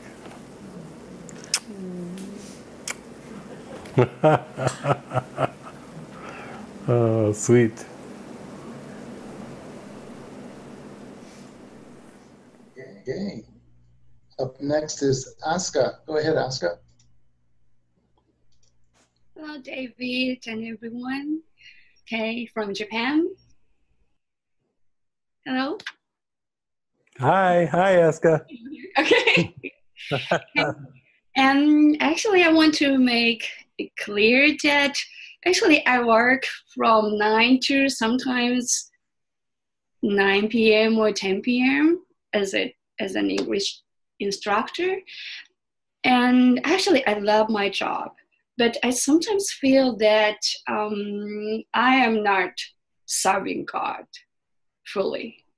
I mean, but actually, by listening your talk about control or other things, that I feel that behavior is not the problem, but my thinking is the problem, and I can choose the Holy Spirit instead of ego, no matter what I do. So even though I work or I live so-called a normal life, but still I don't have to feel guilty, but I just keep doing what I'm feeling happy and with the Holy Spirit. Is my understanding correct, or am I going the right direction? I just want to make it clear. Yes, you teach by demonstration and you teach by attitude. And if you are even working from 9 in the morning to 9 at night and you're happy and you love your pupils and you can't wait to see them expand and grow, and you feel this joy, then that's what you're teaching. You know, that is your curriculum, is your mind. And then how beautiful that you can just give yourself so fully to that, and then of course you just continue on with that while you feel the love and the joy. You know, there's no sense of trying to control the behavior or to map out your career or to figure out the world, but just by radiating that happiness, you know, that is your gift. And there's a purification that happens that way, you know, when we really fully give ourselves over to something to be used in that way. It doesn't matter, you know, what's being done. You're teaching English, and there's a blessing in that. And also, when I came over there with Francis, you know, all your hours and hours of translations, and then all the faces lighting up in the room, and all the hugs and kisses and photographs and all the joy that was there. You were a huge part of that. So even then, you just gave that skill over to the Holy Spirit and said, "Here I am, use me." So it's so beautiful. Thank you for sharing that, because that's exactly what we're teaching here. It's to really go for the happiness in your mind from following the Holy Spirit, and not trying to make some kind of a formula in terms of the world. There is no formula to be happy. It's other than listen and follow. Yeah, beautiful. Thank you. Sweet.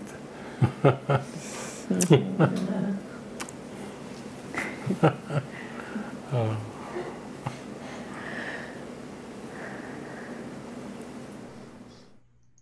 Okay, next up is Epple. Go ahead, Epple. Hi. So my actual name is Michael. It's my wife, Katie, and I. I actually initially had a question. I'm changing. Aska actually inspired me a little bit. So I actually came from a situation. You laugh. I came from a situation where I was in school not that long ago, maybe like 5 months ago. And it was a situation that was pretty intense in the sense that I was getting screamed at a lot by my supervisor, and it generated a lot of this fear inside me. And it's kind of carried over those. So I just got a job a few months ago, and the job itself is not that stressful. But I sense this fear. It comes back all the time. And it has nothing to do with the job itself. It's like this conditioning that happened while I was in this supervisory role while I was in school. And so like sometimes when I go in, it's like my ego is just like, it wants to get out of it. At least that's what it feels like. And like, that's what I'm trying to discern. Is it the ego that wants to get out, or is like sometimes the Holy Spirit? Because like I've gone in this alternative route where I'm kind of doing like my own art and trying to, make a living off that. And then it's actually bringing a lot of light. And my wife and I are kind of like collaborating with it. And so like, there's a part of me that's like, does the Holy Spirit want me to go, more towards the art route, or is it just kind of trying to get out of a sticky situation with the OT? Because like I do feel a lot of light sometimes with the OT, and it's only when I feel like my mind gets in the way that I get myself into trouble. I don't know. It's kind of messy, so I was just kind of like gonna spit it all out and see what you thought of it. Beautiful.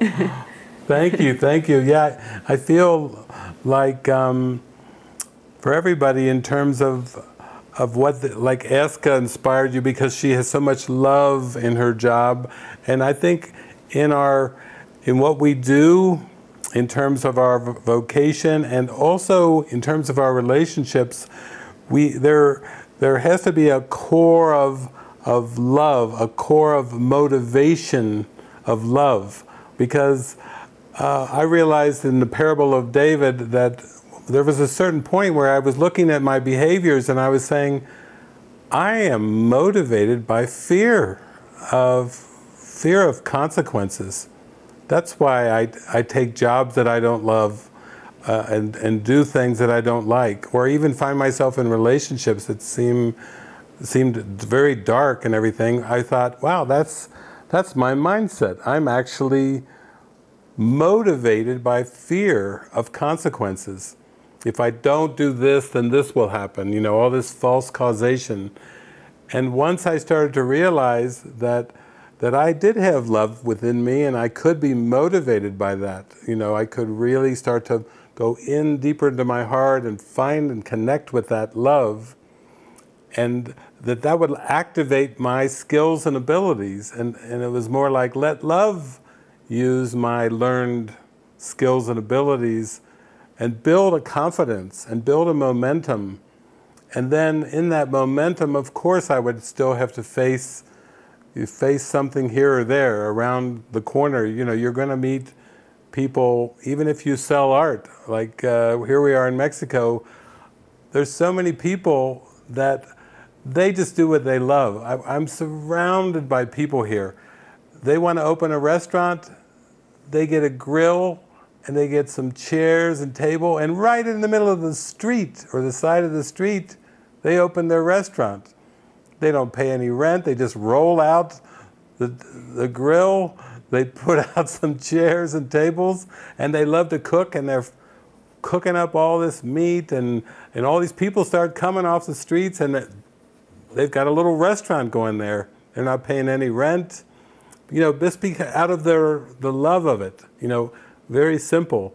So I think you're on the right track where if you find something that you feel like inspires you, and you feel the swirl of love happening, and even that collaborating with your wife, and you feel it's a connecting, joining thing for both of you, that feels like a real good movement. And there will still be pockets of unconscious darkness that will come up just for healing, but you want to be in that momentum of the love. You want to feel like you're being carried by the love, so when those unconscious thoughts come up, that you can face them. You can join hands together and you can say, listen, I'm not going to buy into this. We're being lifted up here. I'm not going to let this particular supervisor or this particular thing that comes my way, it's not going to stop me from being who I truly am. Beautiful. Thank you. Oh, wonderful. They're going for it. Next is Marianne Peterson. Go ahead, Marianne. Come on, Jonas, it's you. Hello. Sharing this is really scaring to me because it's like letting go of my whole identity. I have been studying drums for the most of my life, and I've been playing in a band that is now achieving some kind of success in the world. And I've felt a prompt to leave the band. It feels like the guys I play with, they are not into spirituality, and they have like an agenda, like we meet early, we work efficiently, and we just work and work and work, and I feel there is no time for guidance. And I've been frustrated, and I've just felt this prompt to leave, but I can also see that playing concerts is a great opportunity to extend love, and I really just want to be out there and extend love with people, and part of my pattern is that I kind of tend to hide away. So I can see how this could be an egoic trick to keep me away from people, to say no to this band. And then, of course, there is an immense guilt of leaving my friends, since they are just about to have success and the record is coming out in a couple of months and stuff. So, yeah, I just wanted to spit it out and hear your thoughts. Okay. Am I speaking to Jonas? Yes. Jonas, you know, I have been feeling you in my mind a lot because... and I've heard that you're quite an excellent drummer, and there's another friend of mine, you're over there in Denmark, another friend of mine that's starting to travel pretty soon with Ricky, Micah, who's also a drummer. And you heard the voices at the beginning of this song. Three of them are from Europe. And so Jesus and the Holy Spirit are just helping me get a new center started in Europe, in Spain. And I've been saying probably for the last year, or I don't know how long, to Emily about a girls' band. But they have great voices. But of course, Emily can play the keyboard, Slava plays the guitar, Lilo can play the guitar, and they have spectacular voices, but they really are in need of some instruments. I know that would be a hard job for you to be with a girls' band and be the drummer, the Ringo of a girls' band, but I can actually feel it happening, you know. And I've actually, in this center that's going to be over there in Spain, I actually was walking through the casitas, and I came into this one casita, and I looked around and I said, this is a recording studio. This is a recording studio for the band. So I just feel your heart, Jonas, and I know that you're part of a great band. We just recently here went to see Bohemian Rhapsody, and our hearts were just expanded of watching Freddie Mercury and Queen come together, and with all the different personalities, and boy did they hit it big. But they had to go through a lot of healing, and when we saw Bohemian Rhapsody, I was thinking, there it is. It's the girls' band again. It's coming in. We've got all these voices. Even tonight, Ricky's not even here, but she's another one that's coming over to Europe. She's flying over there in March. So I have a feeling that the Holy Spirit has got something cooking. That your skills and abilities, it's not going to be like you're sacrificing anything, but I have a feeling like it's something big is coming that's going to be like when the Beatles came together, when the Fab Four came together.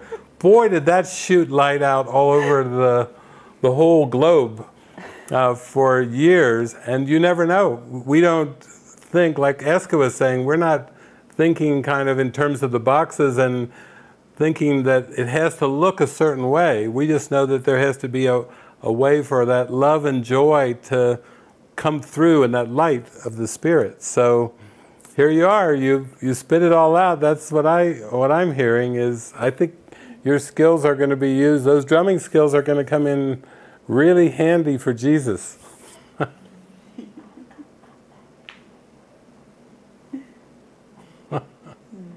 Beautiful.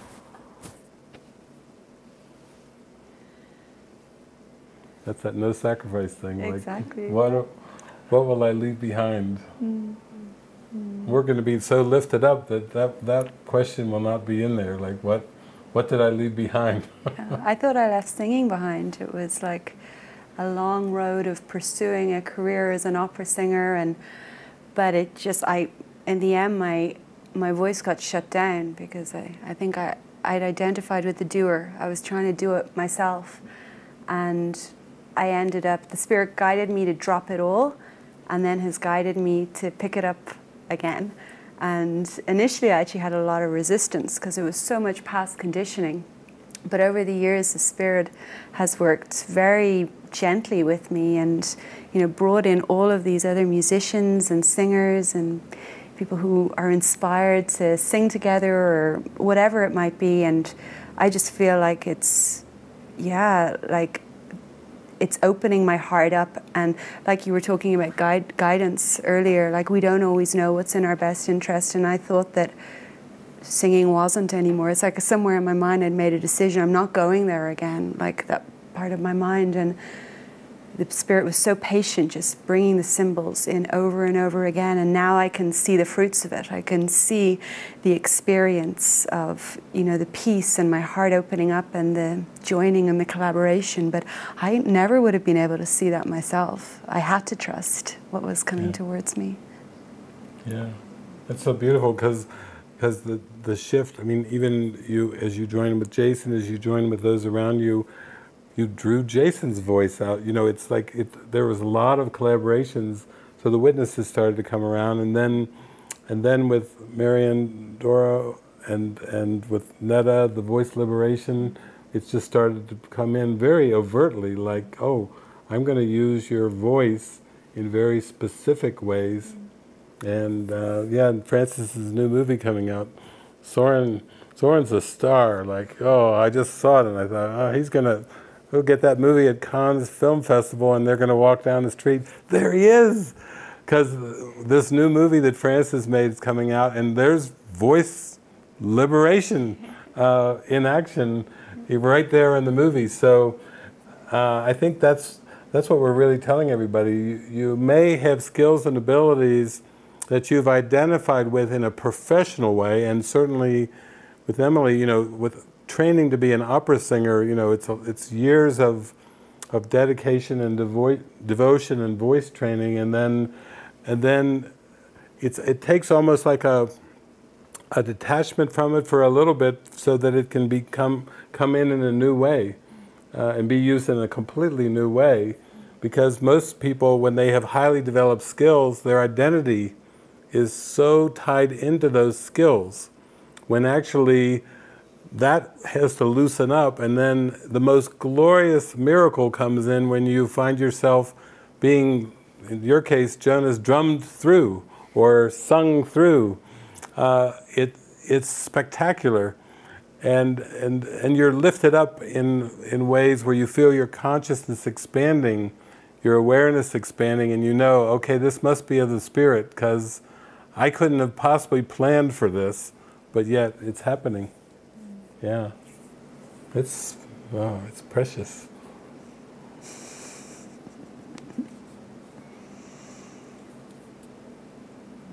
Kirsten and Jackie are heading your way over there. Yeah.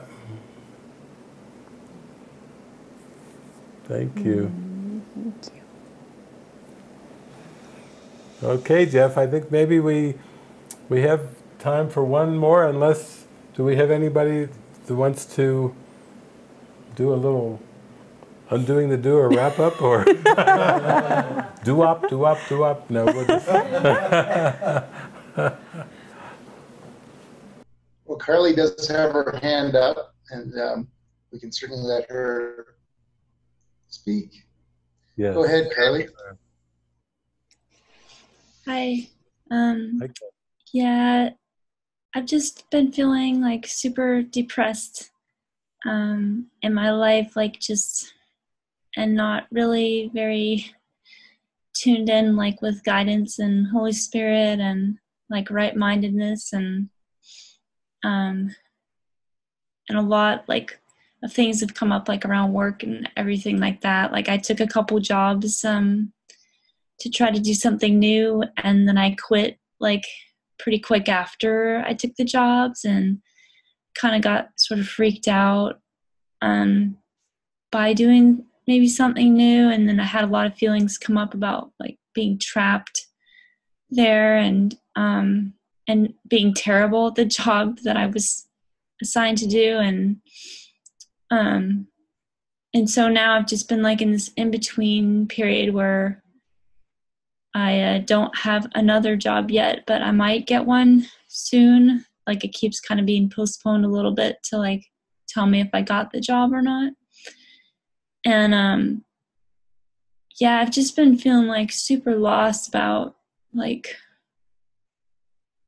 what the Spirit would have me do in my life, you know? And yeah, and like just a lot of thoughts like, this can't be how it's supposed to be, you know, like kind of a thing, like, and like feeling like I'm just failing and doing everything wrong. And there's a big belief in my mind, like strong or belief about like the behavior, you know, like doing something wrong, making a wrong choice, that kind of thing. So that's been coming up quite a bit. And so yeah, I guess as people were talking though, I was kind of feeling like certain things were highlighting in my mind a little bit, like, you know, about things being used. And in fact, my mom just asked me today because her neck was hurting her, and so I gave her like a little mini massage, you know, and I didn't even think about that as far as being used, you know. It's kind of like, okay, well, I guess I'll give her a little massage. And I mean, it's like my heart's just not in it, so it's like I didn't even realize it at the time, you know. Yeah. So yeah, I guess I just had like a prayer about maybe just, I don't know, just coming back to my right mind, like feeling like connected again, not separate, not feeling like I'm just wrong and like failing, and yeah, something like that. Yeah. Oh, Carly, we love you so dearly. Actually, it was some days ago where Jenny just forwarded me what you had written, and it was like an expression session. You just poured your heart out of the darkness, and after you left the monastery there last October and then went back, and it seemed to shut down, but you know, I could just feel your call for love, and that's the way this works. You reached out, you poured your heart out to Jenny, and then Jenny sent it to me, and then just recently too, I was watching this new movie that's coming out with Francis, and then there was a scene, and there you were, your face was just sparkly in the kitchen. You were there in the movie, and I said, oh, there's Carly in the mystery school. And the mystery school is so deep that you kind of plunge down and expose so much. I was there with you in that TP where even you even stopped breathing for a while, but all kinds of things move through you. This is such a deep journey of healing. And I just remember saying, when Jenny showed me that, I said, that's Carly, she's one of us. She's part of us. She needs to be on this online retreat.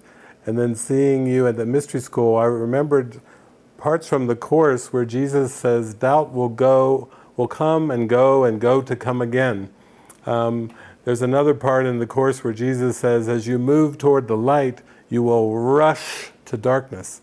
He uses those words, rush to darkness. Like there's such a terror in the mind of the light, and you have given yourself so open that at times you're like a channel in the Spirit, and Jesus is just pouring through you so strong, like a perfect translucent channel for Spirit, and you're receiving all that. You're receiving like a tractor beam of light, and then the ego just recoils, absolutely recoils at it, and that's where the big shutdown occurs. But I just want you to know that, you know, that you are so with us, and I feel you is very much a part of us, that you've come into our life, and there's so much purpose and meaning to that, because you have a gift. You have a gift, and when the world comes back, like that Josh Groban song, it's don't give up, it's just the weight of the world. I really feel with you that you have these expansive openings, and then it's the weight of the world. The ego just tries to come crashing in, and just points out to the screen and say, oh, look at yourself, and look what your oldest daughter's going through, and your husband, and your family. And it just tries to flood your mind with all these witnesses to say, you can't be the Holy One, because look at your life, and yet, you're doing it for them, and you're doing it for everyone. And when you expose that darkness, and you know that you have this very deep function, and it just won't go away. And how earlier I was talking, like I was so identified with grad school and grades and pleasing my parents and pleasing my professors, that one day when I was just sitting there and I got this prompt, leave the program, that was just like, oh, come on, you got to be kidding me. But no, Spirit wants to lift us up into, like that song, Love Lift Us Up to Where We Belong.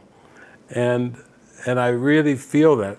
So for you to just crack open and pour your heart out and write that email, that was such a big step. Because the ego doesn't want us to even do that. It just wants us to hide, and it wants to shut the curtains and shut the doors and isolate. And you have so much to give that I just felt so strongly you were to be part of this online retreat, because it's like, I haven't forgotten you. We haven't forgotten you. You've been with us, and to come through a mystery school of 4 weeks of dismantling, and then eventually to go back, and then the ego will try to come in, say, okay, round 1 goes to Holy Spirit. I'm going to come back with a vengeance and try to take you out in round 2, but don't give in to that. We're here with you. And you write to us, and you call us, and you call our counseling hotline, and you keep that in your mind to stay linked with these online retreats and Sunday shows, and allow that nurturing and that love and light to support you, because you have a very important function. And we love you so dearly. I'm just so happy to see you.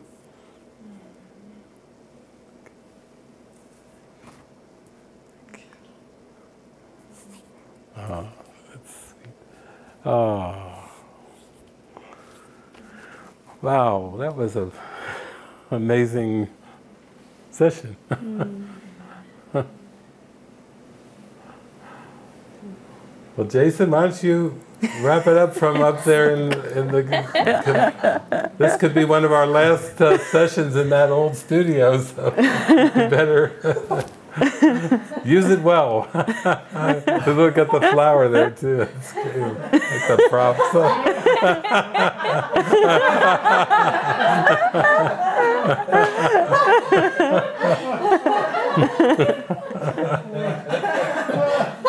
We were just singing, love lift us up where we belong. Eagles fly on a mountain high, where we belong, far from the world below, where the free winds blow. So sweet. Oh, that's so great. Thank you. Thank you. Thank you all. Thank you all for joining us. There's Raul and Lisa over there in the Netherlands. I'm glad you joined us. Alexandra and Brian. Alexandra and Brian, yeah. Hey. There they are. Richard in Canada. Yeah. Sarah. There's Kenneth with his earbuds on, yeah. Kenneth, I just heard it. I just saw the letter you sent. You're going to be making furniture for us for our monastery. Beautiful outdoor furniture. What a gift. What a gift. We love you, Kenneth. We love you. You're activating that part. You're being done through. Beautiful. Your Holy Spirit given function. Oh. What a joy. Yes. And Sarah up there, and Helena, Elias, and Serena. We see you. Esther, Stephen. Christine, David. Oh my gosh. All the beloveds. It's about 79, 80 people from around the world. We're all joined in mind, getting lifted up. Sue and Rich down there in Australia. Colin. Patrick. Yeah, Carol. Stephen. Oh, love you, Patrick.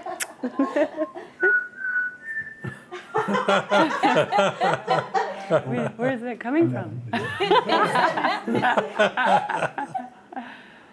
Wow. Well, we'll see you for the next session. We'll see you for the next one.